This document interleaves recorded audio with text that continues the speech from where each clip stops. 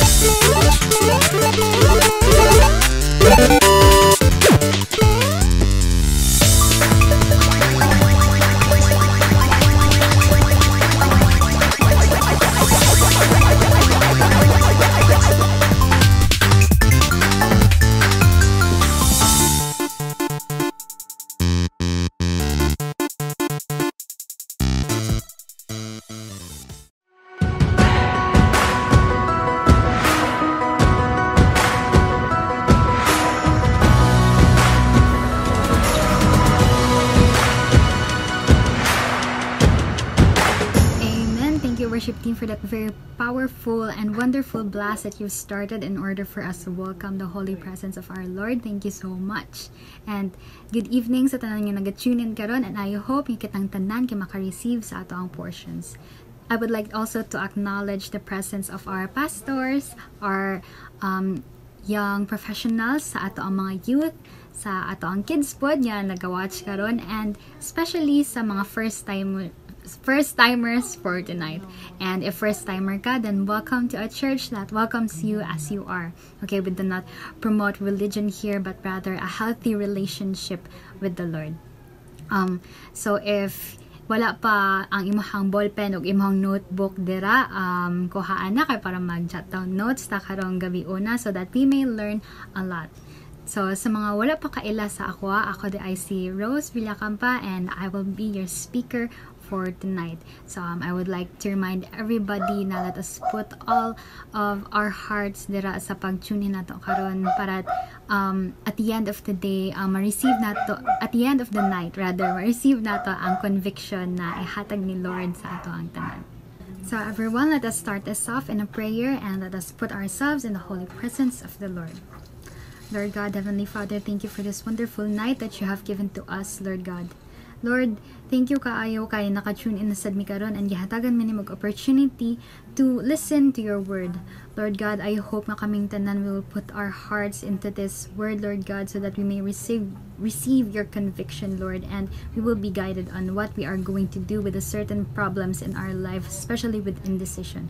Lord God, as we learn through this word of yours, may we apply it to our lives, Lord God, and for the future things to happen into our lives. Lord God, once again, we thank you for your presence upon this place, and we hope, Lord God, that these kind of words will continue to be retained in our minds so that we may live along with your guidance, Lord Jesus. This is all we ask and pray in the mighty name of Jesus Christ, our Savior. Amen. Now, I'm pretty sure that every one of us was caught up sa katong pangutana nga, which comes first, was it the egg or the chicken? And then, nagunahon na din ta nga, dili man siguro pwede nga chicken because ang chicken gikan sa itlog, unya ang itlog sad gikan sa chicken. So, which one is the answer? Diba? That's one simple example of indecisiveness. You know, like, dili ka makapili og tama nga answer because you don't know unsa jud ang tama. And that's just one of the really basic subject matters in life that we have to deal with indecisiveness. One of the other examples is that it could be a course sa imuhang college studies, like mamili ka kung mag-engineering ba ka or mag-education ka or mag-med ka. It could be sa imuhang career pohon after you graduated in college, or it could be simply by picking a food in the menu or magmatter pud sa price. But that's just one of the basic subject matters, and indecisiveness can always be seen pod in more complicated problems in life, like choosing which path are you going to be once you get older. And let me tell you this. Life is a series of choices and decisions. Success is basically a matter of making decisions. If you make dumb decisions, you fail in life. We make our decisions, and our decisions make us, because every decision has a consequence, and because we're human beings, we tend to make very foolish decisions, and at the end of the day, we don't really know what's going to happen to us. So if ever you're making choosing the wrong choices in life, it doesn't have to be one of big problems kay, diba, ang ginaingon nila nga, we learn from our failures man. But one problem is we often look for the wrong thing when we're trying to find God's will. And dili ta mangutana kay Lord kung unsa ang atong dapat buhaton. And I have two things here that I'm going to introduce to you. These are one of the blockage or the hindrances on why we are not asking God for directions. So the first blockage is that we are really self-reliant. kanang magsalig na lang ta sa ato ang own wisdom ba, kanang maingon ta nga ay ma-figure out ra lagi ni nako oy kay kanang bright man ko, kanang very streetwise man ko, skilled man ko. You know, we don't ask for God in directions oftentimes because we think that we can handle it alone. You know, we go with the flow on certain happenings because we find a sense of adventure. Like kanang hala, tililing lagi kayo ni, kanang unsa kayo mahitabo, kanang sige, go with the flow na lang ko. You know, you would really go into something stupid and then later on you will find yourself in a very problematic place. For the second blockage, it's negativity. You know, we assume that our request to God is trivial or kanang wala siya pulos, kanang it's very insignificant, kanang moingon ka nga, ay if i-pray na ako kay Lord, kanang feeling na ako kanang bother lang ni siya na kaning request kanang dili man ing ani ka importante, why am I even asking for this when I can solve it on my own, you know, or kanang dili siguro ka patient with God's answers, like you can't wait for God's response because you're too afraid that if pangayoon pa nimo ang response ni Lord kay ma-delay na ka sa imong sa imong plano, or kanang you won't get into the right time na, so you're just going to go along with your way instead. And so now you'd ask na, Ate Mary, what are we going to do in order for us to deal with this very indecisive attitude? Well, the Bible has 4 things that's stating about indecisiveness that will surely help us solve our problems. For number 1, admit that we really need a guide. For number 2, ask in faith for direction. For number 3, listen for God's response. And for number 4, trust God when things don't go the way you want them to be. Now, I will explain every point, so make sure that you will jot down the details in your notes. For number 1, we need to admit that we really need a guide. You know, this is really hard, especially for us men. You know, because when we don't seem to understand anything, do we stop and ask for directions? Of course, no, because it's not in the nature of a man to stop and ask directions. It's like, we just don't do it. We just go along with our way. You know, like, go with the flow lang ta, basta kay maabot lang ta sa kung asa ato ang, sa kung unsa ang ato ang padulngan. You know, we go on our way and we don't want to admit that we need direction. Stated in Isaiah 53:6, every one of us have strayed away like sheep. We have left God's path to follow of our own. You know, by nature, sheep wanders off. They tend to get away from their shepherds. That's why ang uban sa ilaha kay kaunon og wolves or mamatay because of hunger or dehydration kay wala sa mainom. And this is like us. We have poor visions because we're sheeps, we're God's flock of sheeps. We tend to wander off and we don't really come back even if we wanted to, kay maulaw na ta. But the thing is, we always have to be vulnerable around God so that matabangan ta niya in times of indecisiveness and so that we may receive wisdom for direction. Stated in Proverbs 14 that there is a way that seems right to man, but it always ends in death. Like, it leads to death. So, if we don't want things to, you know, be jeopardized or kanang dapat ma-direct na lang jutad ni Lord, then we should speak to Him. You know, like, you probably don't think you even need a guide, but you really do. So, stated in Psalm 25, He guides the humble in what is right and teaches them His way. Humble means I admit that I need a guide. You admit that you need a guide because we all need to admit that we can't do it alone. And for number 2, we need to have faith in Him for direction. If you really want to know what God is trying to tell you, then ask Him in prayer and, you know, like, ask Him in faith, and He will always gladly tell it to you. Because there's a bountiful supply of wisdom and direction in God's presence, and we as humans just don't expect that, and we don't ask it at all. So to all of you who would like to ask it to Him, be really sure that, like, expect in faith that He will gladly answer your prayers. Because if you're just praying for like, sige, try lang na to, pray lang nako, if basig mo tubag si Lord, if dili, okay lang sad. You know, just try to ask Him like, you fully believe na i-answer niya ang direction niya imong ginapangayo, and the Lord will gladly give it to you. And for number 3, we must admit na dili sa tanang panahon dali-dalion dayog tubag ni Lord ang ato ang mga pagampo or ang ato ang pangutana sa iya for direction. Okay, so we must be patient in order for us to receive God's response sa ato ang prayers. And these responses, we tend to receive this from the Bible, through His Word, sa teachers, not necessarily college professors or high school teachers, but it could be sa elders, sa imong pastors, or maybe someone na kailan sa imong mga katrabaho na mas dugay na nag-serve na kay Lord. It could be through impressions or like circumstances and experiences like pain, mga certain happenings sa imong life that will teach you and maghatag sa imong great conviction na this is what God has been telling me all along. And now we are down to our last point.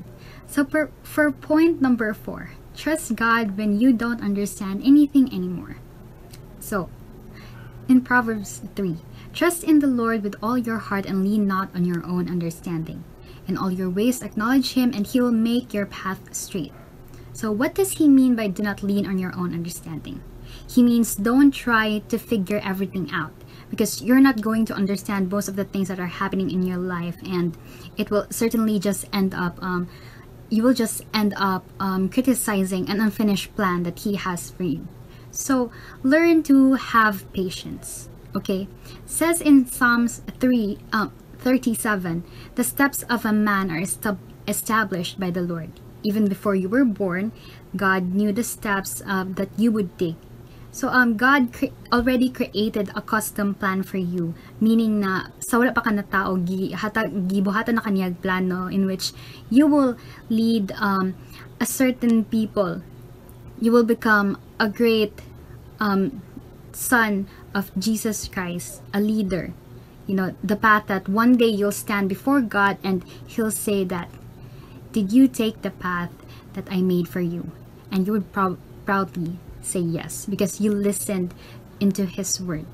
God knows what's best for you, and you should always try to put your worries away and never judge the path that God leads you until you get to the end, because God does not make mistakes.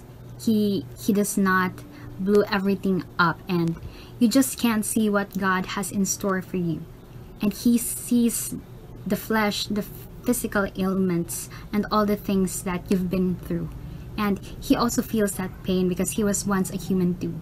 And that's why He's there for you. So when you can't understand the complexity of the things, like anang dili na mao ang mga nahitabo sa imong life, like everything is not going so well, you're failing on your grades, dili mao ang imuhang ginatrabaho, or ang imuhang business naga-fail na, ginabayaan ka sa mga friends, you're feeling left out. That's just part of the process of growing up, because of growing into faith with Christ, because we servants, we also must feel what Jesus has been through in order to understand and to know the true meaning of faith in Christ. So just try to put your faith and hope in God's complexity, knowing that He has a future for you. So now I'd ask you, whose path are you going to choose? Is it your way or God's way? Why should you follow God's way? Simple. It's stated in Proverbs 12:28. God says, you go my way, you get a good life on earth, and eternal life in heaven. You go your way, the way that seems right unto man, it ends in death, and it's your choice. In the righteousness there is life, along that path is immortality. But the thing here is that we are given free will, each of us, kay mao man ang ultimate gift ni Lord sa ato, because He doesn't want us to to follow Him in fear. He wants us to follow Him in love. I would just like to take this opportunity to tell everyone that we are all created in different types and sizes, but we all have the same vision and goal in life, and that is to follow Christ and to lead others into Him. And so we must call into God and ask Him, like, Lord, what do you want me to do? Which path do you want me to take so that I can follow you wherever you go? So let us all close this service into a prayer, and let us again welcome Lord once again before we end this service. Let us take a minute and reflect on the things that we've done, and for the things that we are not very sure of, and let us just rest it all down into God's power and let Him carry us on the right road. Lord Jesus Christ, we thank you for this night, Lord God. We thank you once again for the opportunity of receiving your word. And Lord God, hopefully ma-retain ni sa amo ang mind, Lord, para magamit ni namo sa amo ang other problems and circumstances that we are going to deal in life. Lord God, I pray that as we end this service, we may learn to admit that we can't do it all and that we need your guidance. Lord, please teach us that and remind us that we must not be negative and self-reliant, Lord God. We must not lean on our own understanding, but in your ways, Lord, we will trust. Yes, Lord God, once again, thank you for your presence upon our hearts and in our respective homes. Thank you so much for the blessings that you've given us and our family. This is all we ask and pray in the mighty name of Jesus Christ, our Savior. Amen. So for our life group questions, I only have 2 questions for you guys, and it's number 1, what have you learned? And for number 2, why do you think it's important to follow God's will and ask for His direction? That's all for tonight's service, and see you again next Friday. We are encouraging everyone to join our life group discussion. Please contact Vince Goitia for you to be assigned to a designated life group leader. We would like to invite you this Sunday on our online Sunday celebration every 9 a.m. Thank you so much for tuning in to our Holy Fire Youth Service. See you again next week. God bless.